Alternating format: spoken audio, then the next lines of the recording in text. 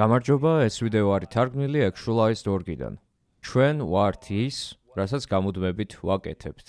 მაშასადამე წარმატება არ არის ერთჯერადი მოქმედება, არამედ არის ჩვევა.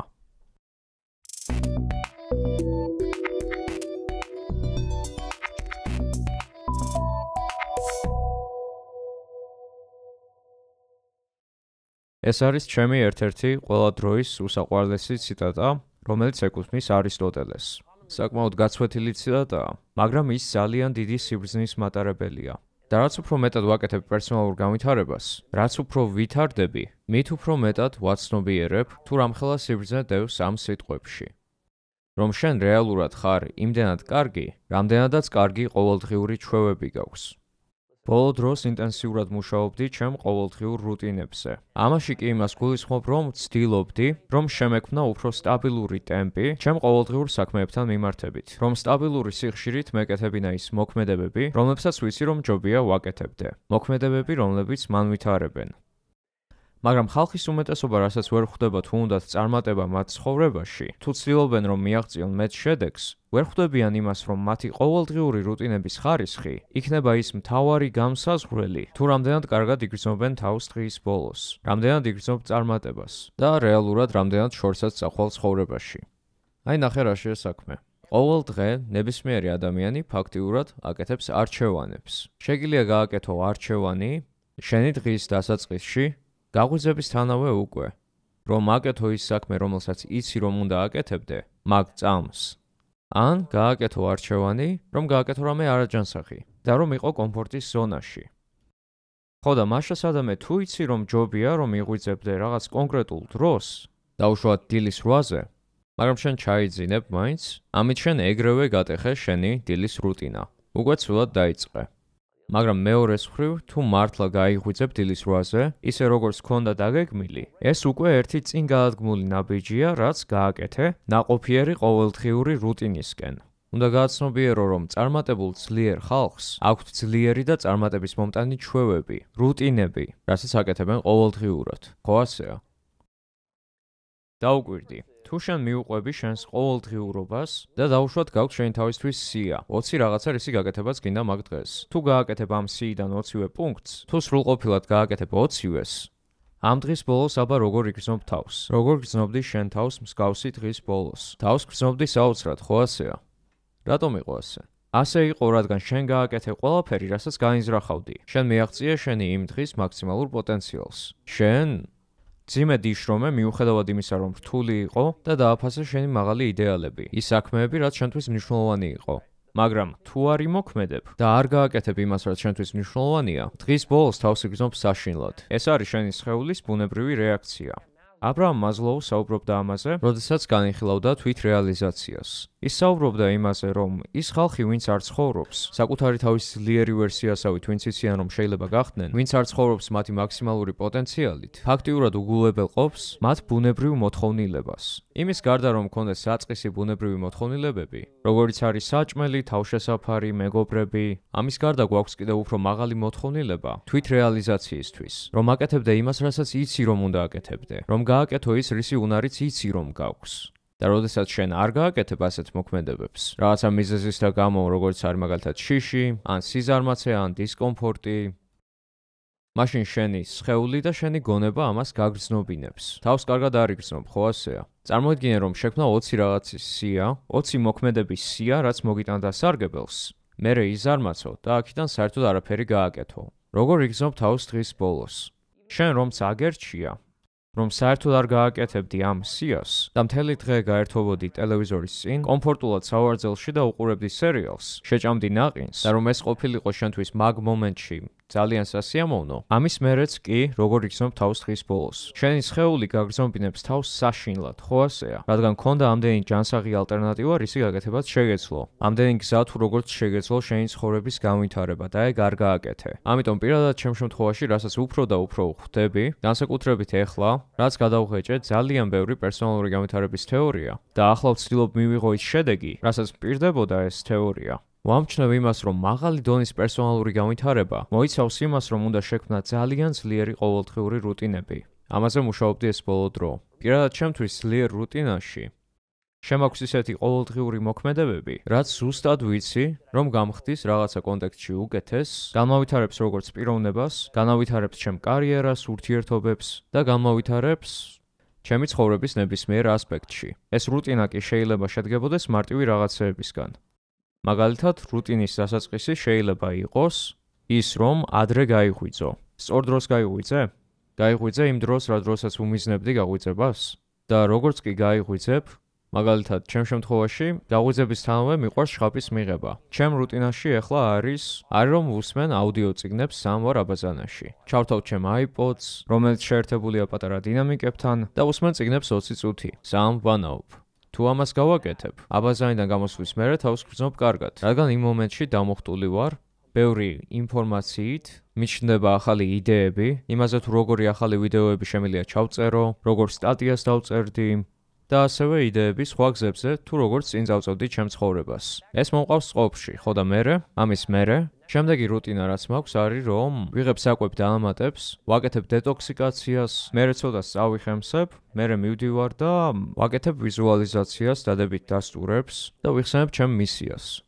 გავაკეთე ეს რუტინა, თუ ეს გავაკეთე, მაშინ ეს მაძლევს კიდევ ერთ მუხტს, კიდევ ერთ ჯანსაღ ფიცქს ჩემ ყოველდღიურობაში. და იმის მერე რაც ამას გავაკეთებ, მერე ვიწყებ მედიტაციას. ეხლა გავზარდე ჩემი მედიტაციის ლიმიტი 1 საათამდე და ყოველდღე ამას ვაკეთებ. და ახლა ვაკეთებ ამასაც. თუ ბოლომდე მივიყვან 1 საათიან მედიტაციას, ესეც კიდევ ერთი დადებითი ბიძგია.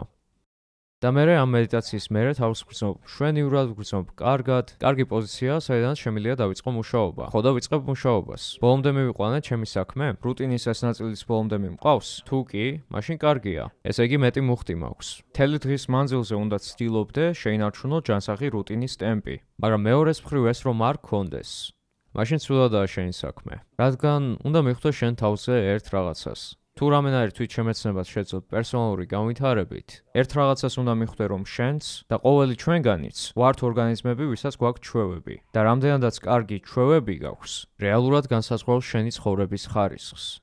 ან გაქვს ძალიან ცუდი ჩვევები, ან გაქვს კარგი ჩვევები. შეკითხვა ისაა, შენ როგორი ჩვევები გაქვს.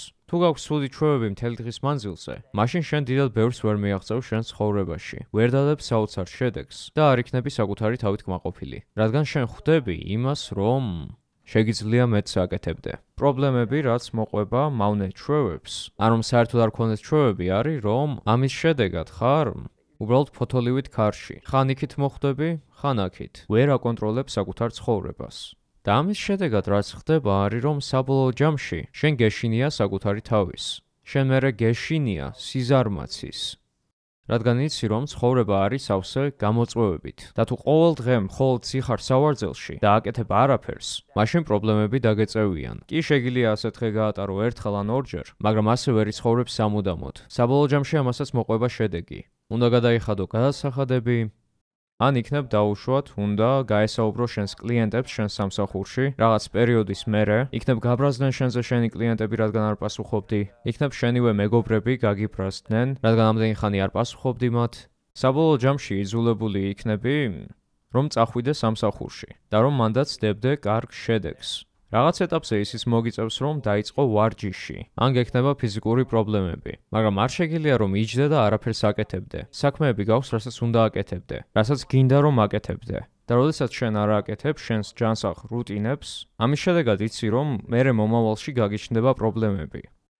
და როდესაც იღებ ამ თავდაცვით მიდგომას ცხოვრების მიმართ, რომ კაი, ხვალ გავაკეთებ. მერე ვიზამ ამ საქმეს. იყო სხვა დროს. იმდენად მნიშვნელოვანი არ ყოფილა ეს საქმე, იგონებ გამართლებებს, ზარმაცობ და ამის შედეგად რაც ხდება, არის რომ მერე გეშინია. გიჩნდება ასეთი ნერვიულობა ცხოვრების მიმართ. და ვფიქრობ მიზეზით რატომაც ეს ხდება, არის რადგან იცი რომ შენ ზარმაცობ და იცი რომ არ აკეთებ შენ მაქსიმუმს. და როდესაც ხარ ლოკოკინასავით და არაფერს აკეთებ, მაშინ არ ხარ შენი თავის ძლიერი ვერსია.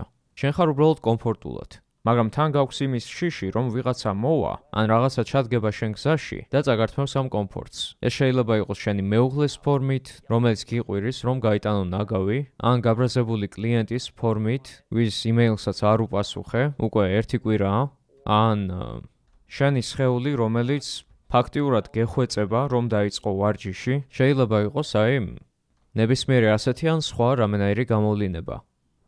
და ამის შედეგად იღებ ასეთ თავდაცვით მიდგომას, რომ აი მინდა შევინარჩუნო ჩემი კომფორტი. მინდა შევინარჩუნო ეს კომფორტის ზონა რამდენადაც შეიძლება დიდი ხანი. მინდა ეს არაფერმა შეაფერხოს, რადგან ვიყო კომფორტულად, კარგად, ყველაფერი კარგად მიდიოდეს და ვიყო ჩემ კომფორტულ პატარა სამოთხეში. მაგრამ ამის შედეგად შენ ხდები ძალიან გამომფიტული და გინდა არ გინდა ხებულობ ერთგვარ ტკბილ მწარე სიამოვნებას. ანუ მიუხედავად იმისა, რომ იცი რომ გაქვს კომფორტი, იცი რომ ადრე თუ გვიან რაღაცა შეაწუხებს ამ კომფორტს და ეს ვერ გაგრძელდება სამუდამოდ. ამიტომ გრძნობ თავს სუსტად, გრძნობ შიშს, თითქოს ძალა წაგართვეს. რის გამოც დღის მანძილზე იღებ ცუდ გააწყვეტილებებს და რეალურად ამის შედეგად ჩადიხარ ამ ნეგატიურ, დაღმავალ, სინანულის და თვითგვემის სპირალში. შეიძლება ეცადო ამ სპირალიდან გამოხვიდე, მაგრამ მერე ისევ ვარდები და ეცდუნები კომფორტის სიამოვნებას.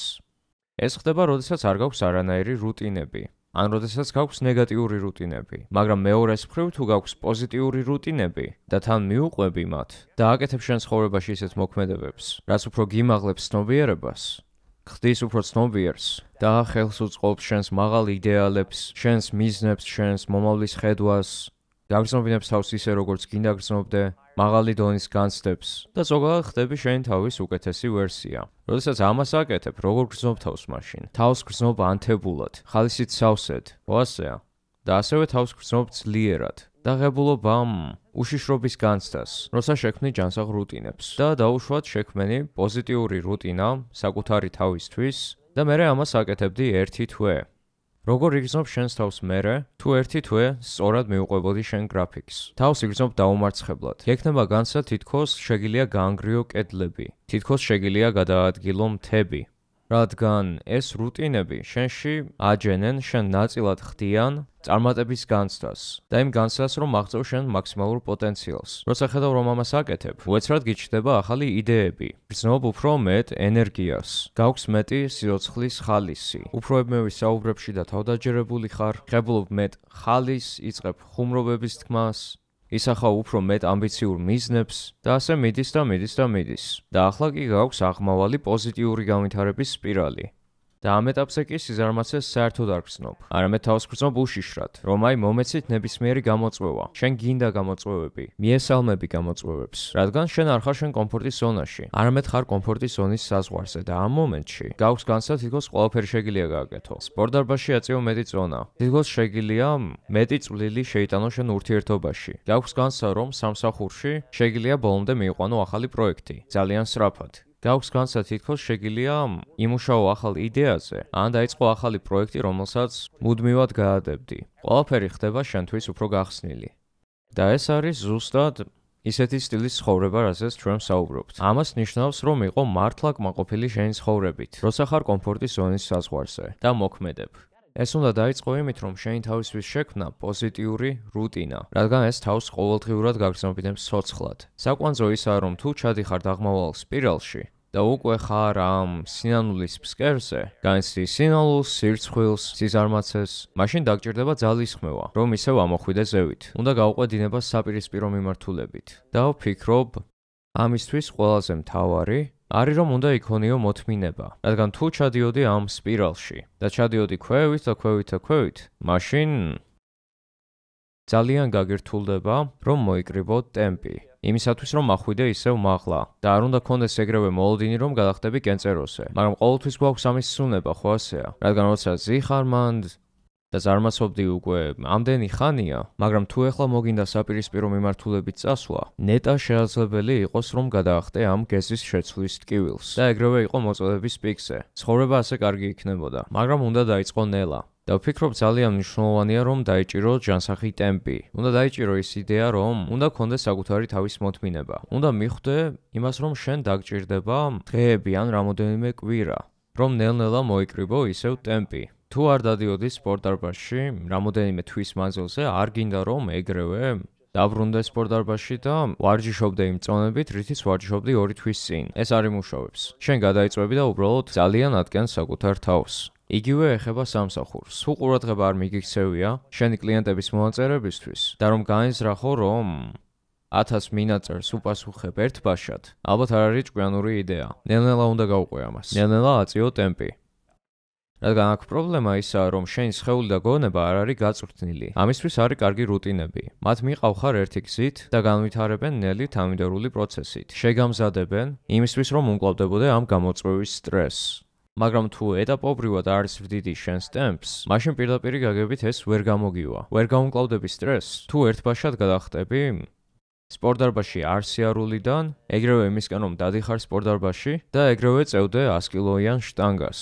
ეს არ გამოგივა. ნელ-ნელა უნდა აწიო ტემპი. და ზუსტად ამიტომ მიყვარს პოზიტიური რუტინები. მათ ნელ-ნელა მიყავხარ შენი მიზნებისკენ. ნელ-ნელა გაახლოვებენ შენს ხედვასთან და ბევრ ძალას გაძლევს რომ იყო ამ გზაზე. რადგან ხედავ რომ ყოველდღე ერთი ნაბიჯით უახლოვდები მიზანს. და მიუხედავად იმისა რომ ერთი ნაბიჯი თუ ჩააგდე, ეს უმნიშვნელოა, დიდი არაფერია, მაგრამ საბოლოო ჯამში ამ ბევრ მცირე ნაბიჯს მიყავხარ იქ, სადაც გინდა მოხვდე. თავარი გამოწვევა აქ ვფიქრობ არის ის, რომ ჩვენ უმეტესობას უჭირს პოზიტიური რუტინის შექმნა და მე შენ გიბიძგებ იმისკენ, რომ ეხლავე აიღო და ჩამოწერო რა იქნებოდა შენი რუტინა, რაც მიგაღწევინებს იმ მიზნებს, რაც შენთვის მნიშვნელოვანია. შენ შემთხვევაში რა იქნება ეს? დილით ადრე ადგომა? ფიზიკური ვარჯიში რომ დაიწყო, როგორც კი გაიღვიძებ ეგრევე?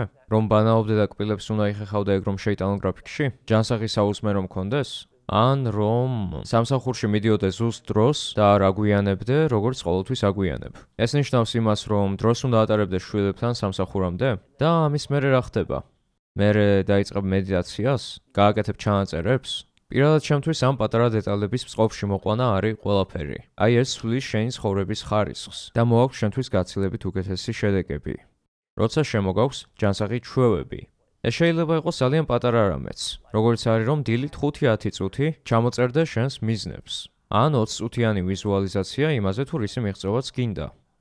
ან რომ ჩაანაცვლო ჯანსაღი კერძებით, ის არაჯანსაღი კვება რაც გაქვს, რადგან იყო უფრო ჯანმრთელ ფორმაში და არ განსჭირდე საკუთარ სხეულს, შენს წონას, შენს ფორმას, თუ მიუყვები ამ ნეგატიურ დაღმავალ სპირალს. ამიტომ შეაჩერე ეს ციკლი დილითვე, როგორც არ უნდა იყოს ეს ციკლი. ნელ-ნელა უნდა გაამვითარო ტემპი. რეალურად ეს არის ამის საიდუმლო. ეს არის წარმატების საიდუმლო. ეს უნდა შეძლო. და წარმატებულ ხალხს აქვთ ასეთი რუტინები. დააკვირდი აბა ისინი რას აკეთებენ. იღვიძებენ ადრე და არიან მოწოდების პიკზე. აკეთებენ თავიანთ საქმეებს და არ აგდებენ მათ ყოველდღიურ საქმეებს. უბრალოდ დღეს არ აგდებენ. აქვთ ძალიან ძლიერი რუტინა. და რაც მთავარია, ამ რუტინას მიუყვებოდნენ ძალიან სოლიდური ტემპით, კვირაობით, თვეობით და წლობითაც კი. უკვე იმ დონემდე, რომ ეს მათთვის გახდა ავტომატური. და მოსახლეობის უმეტესობისთვის კი ეს პრობლემატურია. ჩვენ ვცდილობთ გავაკეთოთ ერთი რამე, მეორე, ვცდილობთ შევქმნათ რუტინა, მაგრამ ეს რუტინა არ ხდება სოლიდური. არ ვხვდებით ჩვენი დღის წესრიგის ოსტატები და ამიტომაც გამუდმებით გვიჭირს, რადგან პირველად როცა ვცდილობ რუტინის გადალახვას, გაქვს ასეთი მთა. პირველი დიდი ენერგიის დოზა რაც უნდა ჩადო და ასევე ძალიან ბევრი საწყისი ემოციური წნეხი. შემდგომ ეს ძალიან მარტივი ხდება, მაგრამ თავიდან დიდი გამოწვევაა და შენ უნდა უბრალოდ თვალი გაუსწორო ამას. მაგრამ თუ შენ გამუდმებით, ჩადებ ძალისხმევას, მერე ფეხებზე იკიდებ, ჩადებ ძალისხმევას, მერე არ მიუყვები რუტინას, შრომობ და მერე ფეხებზე იკიდებ, თუ იჩენ ამდენ ძალისხმევას და ვერ აღწევ შედეგს, ემოციურად მტკივნეულია, ტვირთია მხრებზე და თითქოს ვერ ღებულობ იმ გრძელვადიან სარგებელს, რაც მოყვება ამ რუტინის გამოყენებას, იმისათვის რომ შენი ცხოვრება წარმართო კარგად. ანუ შენ გამუდმებით ან ჩარჩენილი ხარ კომფორტის ზონაში, ან ცდილობ გამოხვიდე კომფორტის ზონიდან, მაგრამ ბოლომდე ვერ გამოდიხარ. თითქოს რაკეტა ცდილობს რომ გაცდეს დედამიწის გრავიტაციას. ხო, უნდა დარწმუნდე იმაში, რომ როდესაც აფრინდები, ბოლომდე განიზრახავ ფრენას. იქნება დიდი ბიძგი და გაქვს საკმარისი საწვავი, რომ გაცდე დედამიწის ორბიტას. წინააღმდეგ შემთხვევაში ისევ დაეცემი. მიახლოებით ასე ხდება, როცა ცდილობ შექმნა პოზიტიური რუტინა. და ვფიქრობ, ერთ-ერთი მთავარი მიზეზი თუ რატომაც ეს ხდება, არის რომ დიდად არ გვაქვს სტრუქტურა ჩვენივე ცხოვრებაში. და ამით გულისხმობ იმას, რომ როდესაც ვართ სკოლაში, მაგალითად, ან როცა ვიზრდებით ოჯახში, როცა ოჯახის ნაწილი ვართ, უფრო თითქოს ყველაფერს აქვს თავისი სტრუქტურა, რადგან სრულიად დამოუკიდებელი არ ხარ, სრულიად ავტონომიური არ ხარ. და სტრუქტურა არის, რომ გაქვს შენი სკოლა, განსაზღვრული დრო თუ რამდენი ხანი უნდა სწავლობდე, მერე აკეთებ რაღაც სპორტულ აქტივობას, მერე მშობლები გინსაზღვრავენ რა აქტივობები უნდა აკეთო, მერე ატარებ დროს ოჯახთან და რაც ხდება არის, რომ ბავშვობაშივე ასე გიჩნდება რუტინები. მახსოვს, როდესაც მე ვიყავი სკოლაში, ძალიან ბევრს სწავლობდი, რადგან ძალიან ვაფასებდი აკადემიურ განათლებას. ჩემთვის ამას ჰქონდა ძალიან სოლიდური სტრუქტურა და ჩემთვის ბევრი ბედნიერებით სავსე მომენტი იყო მაგ პერიოდში, რადგან წარმატებით მივუყვებოდი ჩემ რუტინას და ამას ქმნიდი წლების მანძილზე და თან ცნობიერადაც ვერ ხვდებოდი რას ვაკეთებდი. მხოლოდ ეხლა თუ შემიძლია ამას დავაკვირდე და გავაცნობიერო ჩემი ახლანდელი ცოდნით თუ მაშინ რაც ხდებოდა. მაგრამ მერე დაუკარგე ეს სტრუქტურა. როცა ჩააბარებ უმაღლესში, მერე რა ხდება? წყვეტ სწავლას, წყვეტ კითხვას. რაც ხდება არის რომ უფრო და უფრო ზარმაცობ. იქნებ შენ სამსახურს აქვს თავისი რაღაცა სტრუქტურა, მაგრამ რასაც ვამჩნევ არის რომ როცა ხვდებით დამოუკიდებლები, როცა ვართ ავტონომიურები, უფრო გამცალკევდებით ჩვენი ოჯახიდან და ვქმნით ჩვენივე ბუდეს. მაგრამ თუ ცნობიერად არ ფიქრობ ასეთ ნიუანსებზე და აკეთებ პერსონალურ განვითარებას და აკეთებ ჩანაწერებს, ფიქრობ, გეგმავ როგორი რუტინები უნდა გქონდეს, ამის შედეგად ვხედავ იმას, რომ ხალხს რეალურად არ აქვს რუტინა, ან რეალურად აქვთ ბევრი ნეგატიური ჩვევები. და ისინი არიან გაჭედილები კომფორტის ზონაში, რადგან დიდი ხანი ხვალინდელ დღეზე გადადებდნენ საქმეს. და ამიტომ ეშინიათ, არ არიან კომფორტის ზონის საზღვარზე. ცხოვრობენ ძალიან უღიმღამო ცხოვრებას და არ ცხოვრობენ ხალისით სავსედ. და მე მინდა რომ ეს ასე არ იყოს. ამიტომ რაც უნდა გააკეთო, არის რომ უნდა დაჭდე და დაწერო როგორი იქნებოდა შენი იდეალური რუტინა. და ეს ძალიან სახალისოა, რადგან ჯერ აკეთებ რაღაც ჩონჩხისეულ მონახას, რაღაცა მარტივს. დილით ადრე ადგომა, სპორტდარბაზში წასვლა, სამსახურში დროზე მისვლა, მედიტაცია ვახშმის მერე თუ რაც არ უნდა იყოს. შექმენი რამე ძალიან მარტივი. ჯერ რამე მარტივი გრაფიკი, რასაც გავუყვებოდი. და მერე დროთა განმავლობაში რასაც გააკეთებ არის რომ მიუმატებ ნაწილებს. ეს არის თითქოს რომ აშენებ მოდულს, რომ გაქვს შენი რუტინის ჩონჩხი და მერე უმატებ თავის მოდულებს. ანუ შეიძლება ისწავლე ვიზუალიზაციის ტექნიკა. ეს შეგიძლია შეიტანო რაღაც მომენტში, სადმე შენს გრაფიკში. სადო ჩასვა ეს და ნახო როგორ იმუშავებს. იქნებ ძალიან წაგადგეს ეს ან იქნებ არა. ამის მაგივრად იქნებ გერჩივნოს რომ შეიტანო რამე სხვა. ვიზუალიზაციის მაგივრად იქნებ გირჩევნია ჩანაწერების გაკეთება. ან იქნებ გირჩევნია რომ დრო გაატარო შენს შვილებთან. რაც არ უნდა იყოს შენთვის მნიშვნელოვანი. ცდილობამ განსხვავებულ რაღაცებს უმატებ შენ გრაფიკს და საბოლოოდ ქმნი ძალიან სოლიდურ რუტინას, რასაც რა თქმა უნდა მიუყვები. ყოველდღიურად, ყოველკვირეულად. რადგან შექმნა ძალიან სოლიდური ტემპი და მერე გაქვს ისეთი დღის წესრიგი, რასაც მოაქვს შენთვის კმაყოფილება და ასევე წარმატებაც, რადგან მიუყვები მცირე ნაბიჯებით. და ეს რუტინა უნდა იყოს გაწერილი ისე, რომ რა თქმა უნდა გაახლოვებს იმ კარიერულ ხედვასთან, რაც გაქვს, ან იმ ბიზნეს თუ ოჯახურ მიზნებთან, რაც არ უნდა გქონდეს. მაგრამ ეს ასევე თავს გაგრძნობინებს კარგად, რადგან მიუყვები ამ გრაფიკს. და თუ ამ გრაფიკს დაალაგებს სწორად, ეს აგიყვანს უფრო მაღალ ცნობიერების დონეზე. რადგან ერთ-ერთი რაღაცა, რაც შემაქვს მაგალითად ჩემ რუტინაში, არის კითხვა, რომ კითხულობდე მეც, რომ ვაკეთებდე ამას უფრო ხშირად, ვიდრე აქამდე ვაკეთებდი. ეს ძალიან კარგი რუტინაა. და იქნებ გაითვალისწინო კიდევ ისეთი რაღაცები, რაც კიდე ამოიღო შენი რუტინიდან. ის ნეგატიური ჩვევები, რაც გაქვს. იქნებ ძალიან ბევრ ტელევიზორს უყურებ, ძალიან ხშირად აკვირდები მონაწერებს, ძალიან დიდ დროს უთმობ ინტერნეტს, რაც არ უნდა იყოს. იქნებ ბევრი მიწარმოწერა გაქვს მეგობრებთან და ამის შედეგად კარგავ კონცენტრაციას.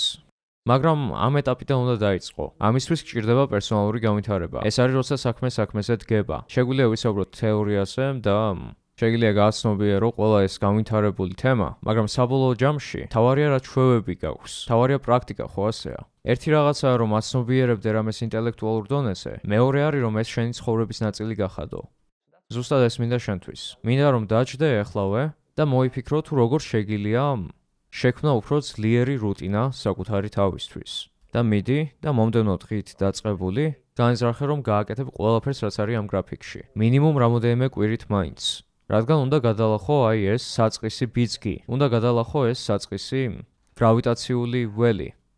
მიიღო ის გაფრენის სიჩქარე, რადგან გაცდე ორბიტას და მერე ნახე აბა როგორ იქცნობ თავს. და ნახე აბა ღირდა თუ არა ამხელა ინვესტიციის გაკეთება საკუთარ თავში.